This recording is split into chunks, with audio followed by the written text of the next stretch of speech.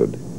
If you want to help, the Second Harvest Disaster Relief Hotline is 800-344-8070. The website address is www.secondharvest.org. Most of the large food donations come from major corporations, but money from families can help distribute the food where it's needed. Again, Chuck Gowdy is coming along with a live update on the storm in just a few minutes. John? Diane, here at home tonight, 48,000 ComEd customers are still without power tonight because of yesterday's storms. There's a real soft sell in a gas station mini-mart at 127th and Marshfield. Proprietor Sam Subaki showed us ice cream and other perishables that are spoiling. And without power, the gas pumps can't be used. Other nearby businesses, including a McDonald's restaurant, also had to close because they have no electricity. Nearby residents are also without power. Part of the problem was caused by a big tree that was knocked down during the storm. As it fell, it toppled power lines. Diane? John, a chemical scare forces evacuations at the Cook County Criminal Courts building. About 100 people were evacuated from the basement when a suspicious bottle was found in the police evidence room. The bottle was filled with a chemical, an hallucinogen, and contained what looked like a fuse. 4 people were treated for burning eyes. Tonight, the fire department says an investigation determined the bottle did not spill and there was never any chemical released. The court building is at 26th and California and connected to the county jail complex by a tunnel.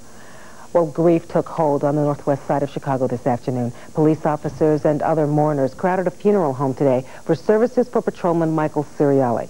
The 26-year-old was gunned down on August 15th and died on Friday. The officers wore black ribbons on their badges to honor their colleague. Ciriali was on the force for only 18 months. His funeral is at 10 tomorrow morning. 5 suspects right now are charged in connection with that shooting. Well, a member of one of Chicago's local school councils is behind bars tonight, charged with child pornography.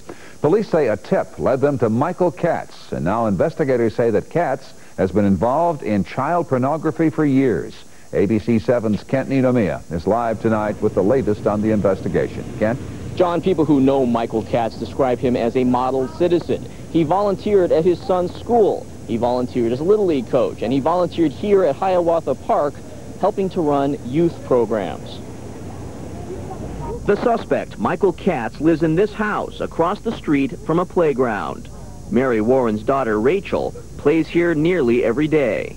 When I was over here with my daughter, he was kind of like, oh, she's cute, you know, this and that, you know, how old is she, you know, and he was like, gonna go, I'm like, you know, come on, let's go, Rachel. So he was kind of like pushy toward her.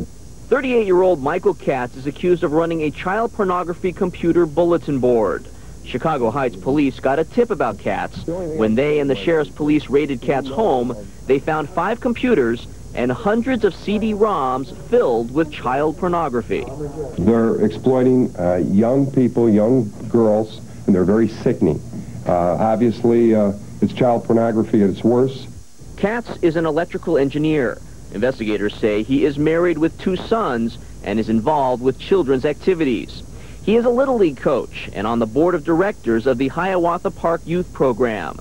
Katz is also involved in the PTA and is a member of the Bobian Elementary School Council. Rhonda Travolo says Katz asked her to vote for him. She's the mother of a 7-year-old girl. Very, very nervous. Very upset. I'm glad he's in jail. And Katz will remain in jail at least until his bond hearing tomorrow morning. He faces 2 felony counts, one for the possession of child pornography, another for the reproduction and dissemination of child pornography. Reporting live from the northwest side, Kent Ninomiya, ABC7 News. Diane? Thank you, Kent. 4 people who worked for Amoco and developed cancer are now suing the company. They worked at the Amoco Research Center in Naperville. This is a class action suit that includes relatives of 3 other workers who died with cancer. The suit charges that Amoco installed an inadequate ventilation system that exposed the workers to dangerous chemical vapors and fumes. Amoco says the company has not seen a copy of the suit, so that the company cannot comment right now. John? Well, Diane, it's back to class for Chicago's public school students. Mayor Daley began the new year by ringing an old-fashioned handbell outside the McPherson School on North Walcott Avenue. McPherson is one of 14 schools that were repaired over the summer thanks to a $1.8 billion construction and renovation program. Students came back to some changes. Metal detectors are now mandatory at all high schools in the city. Some students at DuSable High School said they feel safer after all the gun-related tragedies in schools around the country last year. Bus service has also changed. 18 schools have opted to start an hour early at 8 a.m. so their buses can also transport students at other schools. The new schedule saves $5 million from the transportation budget. When we come right back, another bomb attack against an American target overseas, this one in South Africa. Also, he's suspected of planning the embassy bombings. Now there are reports he tried to kill President Clinton. And later, say goodbye to needles. There's a new way to inject medicine. It's all still ahead. Tonight, the White House is condemning an attack on South Africa on Planet Hollywood, a popular restaurant there. It happened in Cape Town on the southwest coast of South Africa. President Clinton is calling it a despicable act. He said the U.S. is cooperating with investigators in South Africa to figure out who did it. It was at the height of the dinner hour, and the restaurant was packed with people. Police in Cape Town say it looks like the bomb was thrown into the restaurant from the street. One Muslim group says the bomb is in retaliation for the American airstrikes on Sudan and Afghanistan last week. One person was killed in the explosion today, more than 24 hurt. Diane, there are reports tonight that the alleged mastermind behind the U.S. embassy bombings in Africa, Osama bin Laden, also plotted to assassinate President Clinton. Newsday magazine says the exiled Saudi millionaire and his followers first tried to kill the president during a 1994 trip Clinton took to the Philippines. The plans were canceled because security was too tight. He also reportedly considered another attempt during a scheduled trip by Clinton to Pakistan. That trip was canceled by the president. Today, bin Laden was also indicted by a federal grand jury for the embassy bombings. Well, he's being remembered tonight as a Southern gentleman. Retired Supreme Court Justice Lewis Powell has died. Powell was appointed at age 64 to the High Court by Richard Nixon. He said at the time he was too old to serve. Some say he played a pivotal role in shaping American law. It was Powell's vote that tipped the balance when the court first upheld affirmative action. Justice Powell died early this morning at his home in Virginia of pneumonia. He was 90 years old. Well, John, one of the best-known actors in the business has also died. E.G. Marshall made a career out of playing politicians, lawyers, and judges. He was 88 years old. Marshall continued to perform well into his 80s. He most recently played an aging tycoon, starring with Clint Eastwood in the film Absolute Power. He also gained fame and 2 Emmys for his portrayal of attorney Lawrence Preston in the 1960s courtroom drama The Defenders. Marshall died after a brief illness. Still ahead, Jerry Taft puts more sunshine in the forecast, but first, we'll get a live update on Hurricane Bonnie as it churns toward the Carolinas. ABC7's Chuck Gowdy is on the coast tonight. Also coming up, a special alert about hazards that may be in your own home. And later in sports, the Cubs try to stay close in the wild card race. It's all still ahead. On the Health Beat tonight, imagine no more needles when it's time to get a shot. Clinical trials are about to start on a new needleless treatment. It uses compressed gas, and the injector comes pre-filled. The device is held up to the skin, and pressure is applied to release a gas which sprays the liquid into the skin. It's easy to do and requires no special training to use. One drawback, though, it could cost up to 10 times more than a normal injection. Well, John, a consumer group is urging people to check their homes for hazards. The Chicago-based Coalition for Consumer Rights released a report on recalls today. It's called Luring Threats, Hazards in the Home, and studied 25 months of recall notices issued by the Consumer Product Safety Commission. The most deadly products are bunk beds, blamed for 54 deaths during the period, halogen lamps, blamed for 11 deaths, and play yards for 13 deaths. Children's products are recalled most often. Although we as parents are obligated to ensure that we put our child's safety first and to be vigilant, being vigilant is not always enough. We have to, as consumers, keep negligent manufacturers accountable. The coalition says the civil justice system has to go after the makers of dangerous products. John? Well, let's get an update now on Hurricane Bonnie. The strong storm is headed toward the North Carolina coast. It should hit land sometime tomorrow. We don't know exactly where. ABC7's Chuck Gowdy joins us live on the North Carolina Outer Banks tonight. Chuck, what's the latest? Well, John, it's a good bet it'll be right about where we're standing sometime tomorrow. It was really a nice, quiet, peaceful late August evening here on the North Carolina coast until about 10 minutes ago when the wind kicked up to where it is right now. and the waves are really cooking out there at this hour. But of course, this is merely an appetizer to what we will see in about 12 hours, when forecasters say the waves will be about 10 times as high as what you're looking at now, and the winds will hit well over 100 miles an hour here along the coast.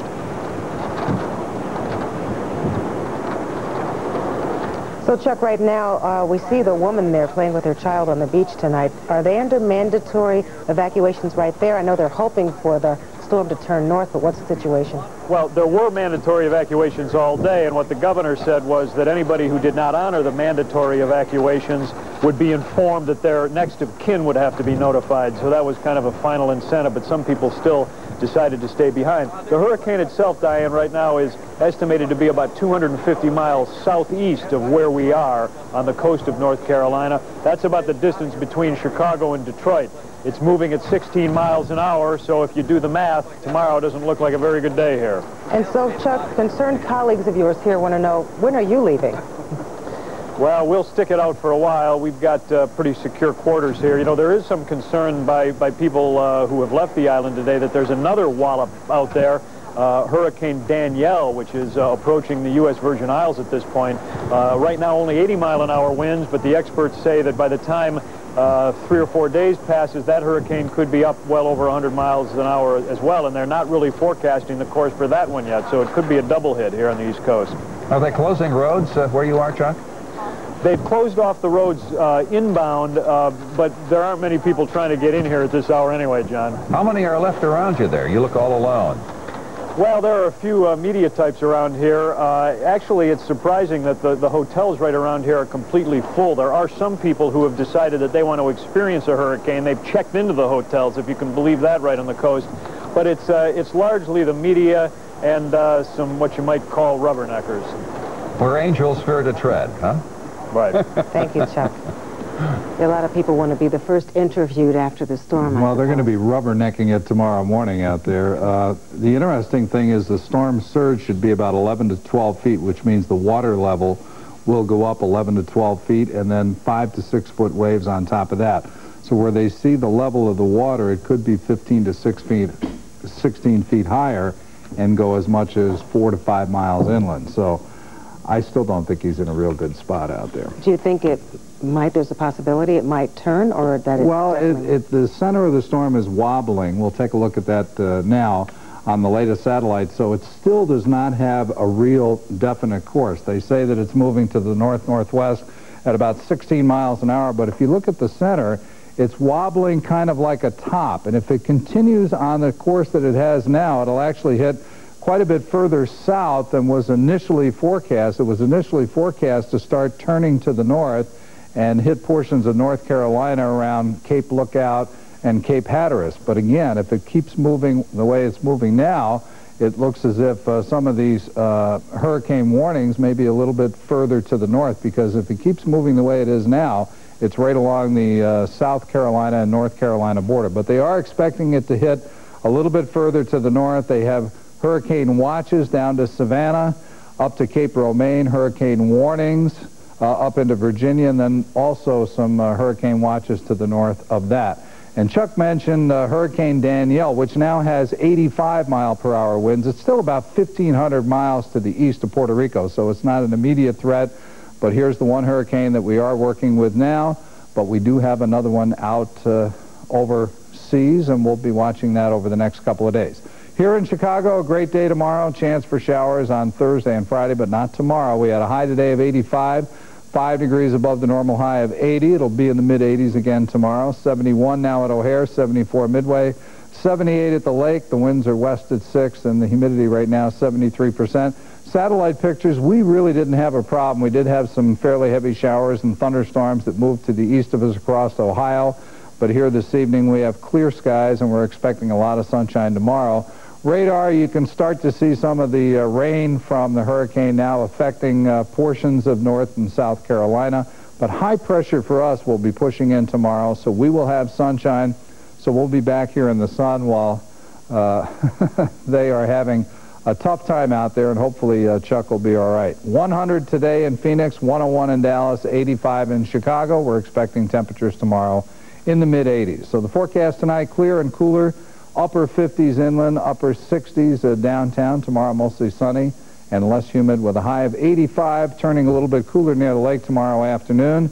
Chance for rain on Thursday and Friday, and a nice weekend coming up. A little bit cooler with highs near 80 degrees. So a beautiful day tomorrow, some rain Thursday and Friday, and a nice weekend.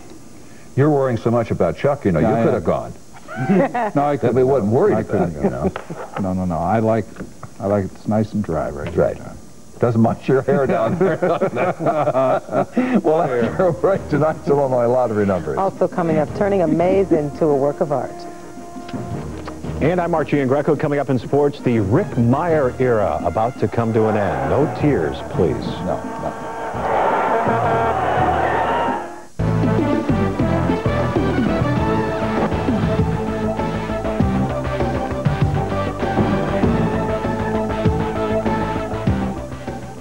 The ball game is not over till the last out. That's right. And the Cubs are like El Nino of baseball. It's all about weather with these guys. That big black rain cloud followed the Cubs down to Cincinnati tonight, and they're trying to fight through it right now. 2 more rain delays. Hey, hurry up. I'll get home plate. You get second base. No, wait. Somebody get third. Come on, hurry up. Everything's getting wet.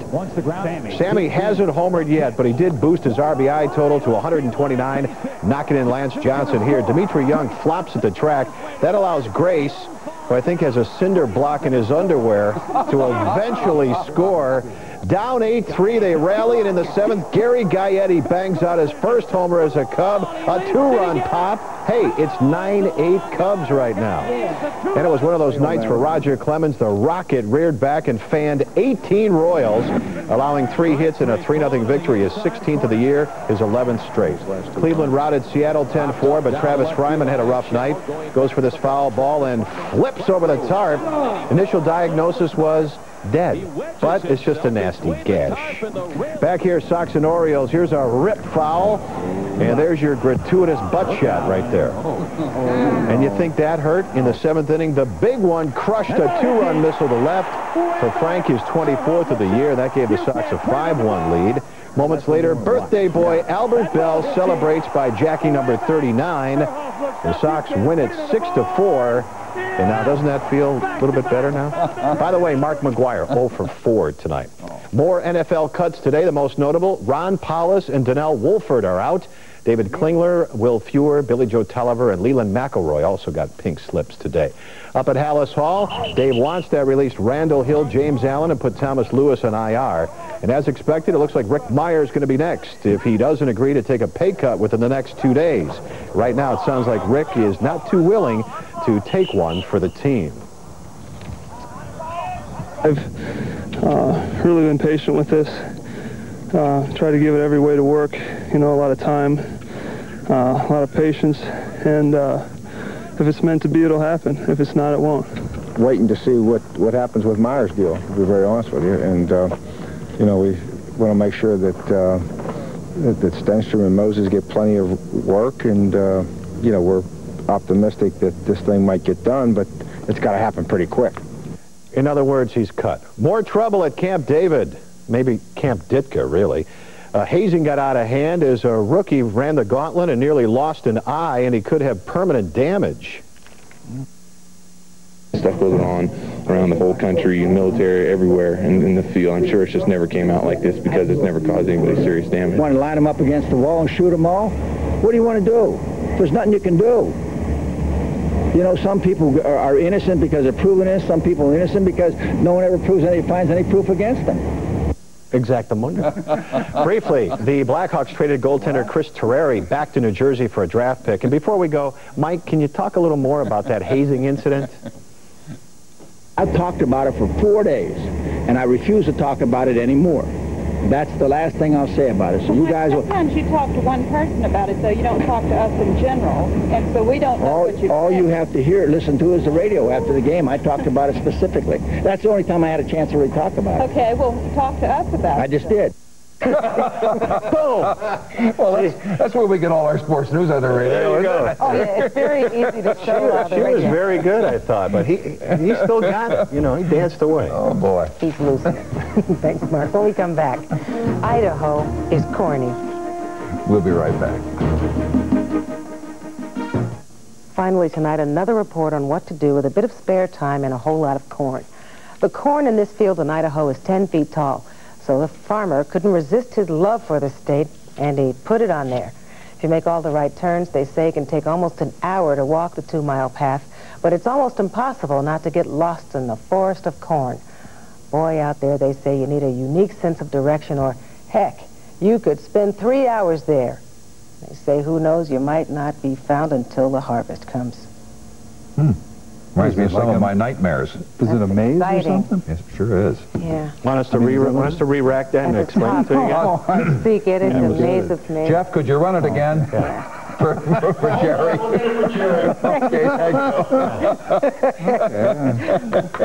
Okay, Talk about getting lost. He doesn't need that maze. He doesn't need it. Well, that's our report for tonight. Nightline is next here on Channel 7. I'm John Drury. Was it good? You liked it, yeah. I'm Diane Burns. Thanks for joining us. Good night.